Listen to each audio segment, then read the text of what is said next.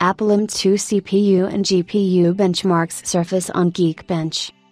The recently announced Apple M2 processor, which is set to feature in the new MacBook Air and 13-inch MacBook Pro models, has been benchmarked.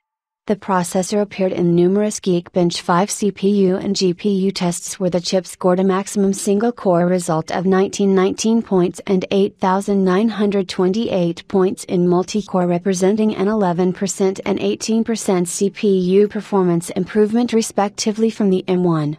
The chip brings significant GPU performance increases, achieving a Geekbench Metal score of 30,627 points, which is a 42% increase from the M1, partially due to a larger 10-core GPU compared to the 8-core GPU on the M1.